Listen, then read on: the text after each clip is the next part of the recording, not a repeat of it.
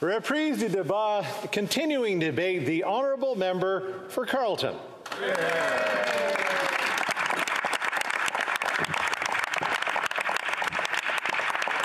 Merci, Monsieur le Président. Chacun a son... Thank you, Mr. Speaker. Everyone has their story, and I'm hearing a lot of unhappy ones these days. The most common that I have heard from Canadians is that people think that they're losing control of their lives. It's not just the pandemic. This story includes young 30-year-olds living in their parents' basement because they can't afford a house that costs $800,000, which is the typical price for a home in Canada today. And they've calculated that they might never be able to buy a house.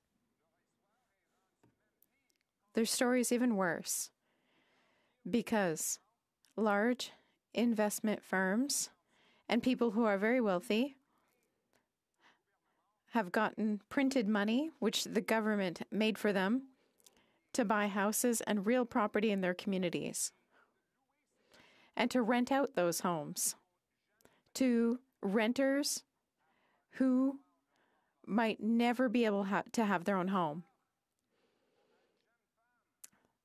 I spoke with a young woman, and her story was that she started a business in the winter of 2020. But one time after the other, the government decreed shutdowns, and her dreams of being an entrepreneur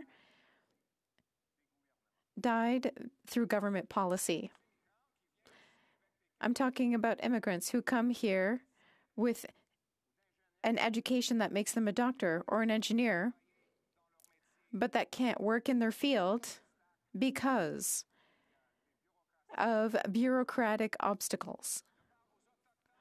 I'm talking about Indigenous people who want to use their natural resources to create jobs and pull their youth out of poverty, but are prevented from doing so from governments. I'm also talking about Indigenous people who want to own their own house, but that can't because of rules imposed by Ottawa through a system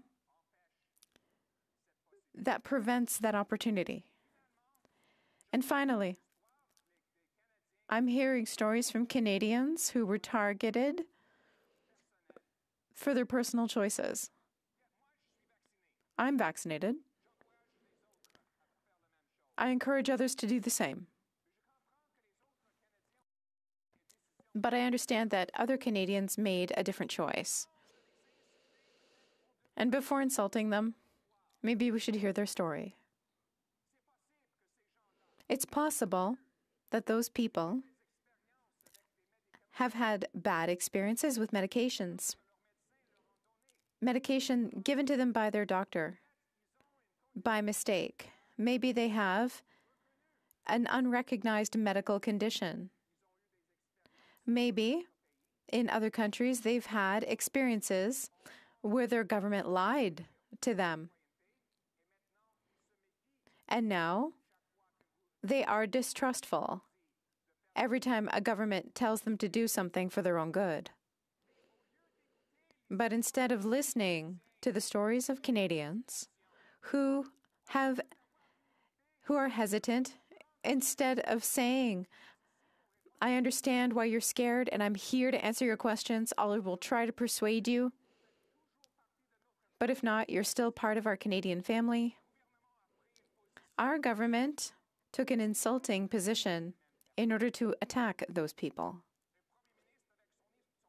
The Prime Minister, with his own story of racism, wanted to insult others, people he doesn't even know.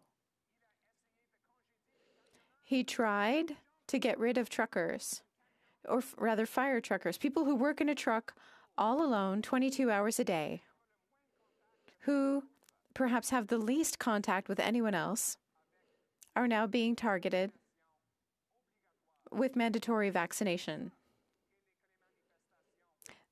That's why protests ended up here on Parliament Hill. But there's something positive. Freedom is on the move. Freedom is on the move, my friends.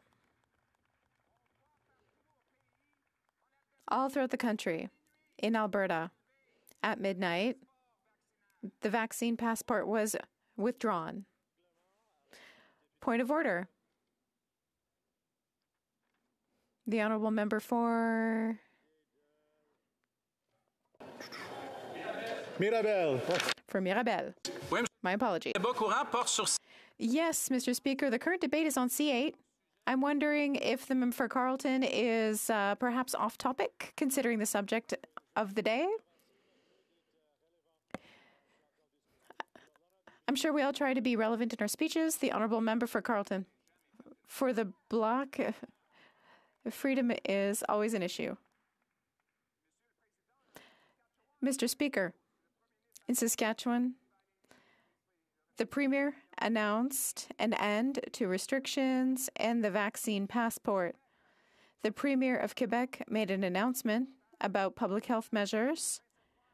Prince Edward Island is starting to grant more freedom to its citizens, and now there are even Liberal MPs who are starting to get up to oppose the approach, the partisan approach that the government has taken.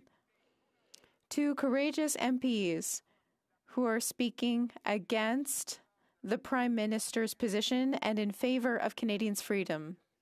And so, Mr. Speaker, I want the government to give freedom back to people, eliminate mandatory vaccination, allow public servants to return to work, and ensure that every Canadian can retake control of their lives. Mr. Speaker, our goal should be to ensure that Canada is the most free country in the world for every Canadian, so that every Canadian... Point of order. The Honourable Member for Lac-Saint-Jean. Thank you, Mr. Speaker. I understand that my honourable colleague is on his stump speech, but and we know freedom's important to him, and so is independence for Quebec. Once again, let's try to come to the subject of the bill, the honourable member for Carleton.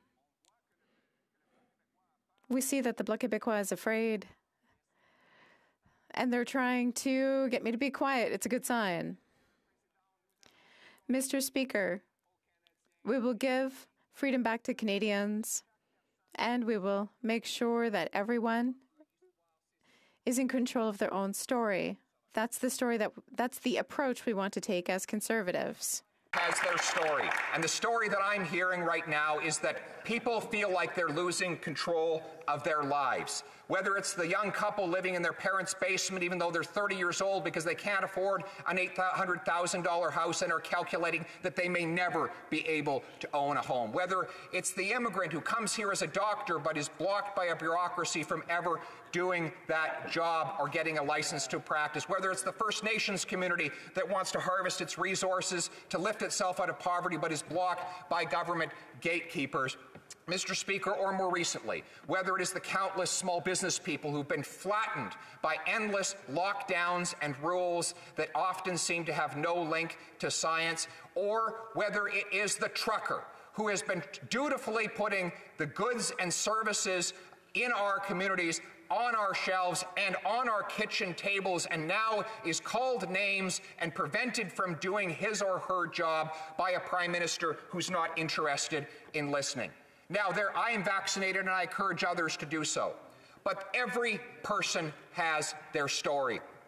They have their reasons. They might be medical reasons, cultural reasons. They might even have learned, they might have had an unfortunate medical experience with prior medical prescriptions that have prevented them from making that decision. but that decision must be theirs. Their bodies belong to them.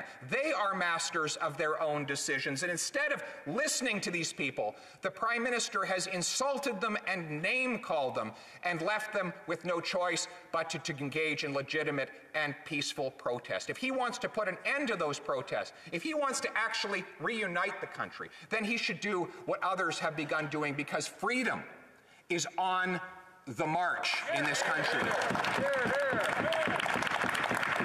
Saskatchewan, Alberta, Prince Edward Island, and Quebec are beginning to lift these restrictions. At midnight in Alberta, the vaccine passport came to an end, and people across the country are showing their support for starting freedom in this country, including two of the Prime Minister's own members of Parliament. Mr. Speaker, let's get these restrictions out of the way. Let's open up our economy. Let's bring back freedom. Let's make Canadians the authors of their own stories again.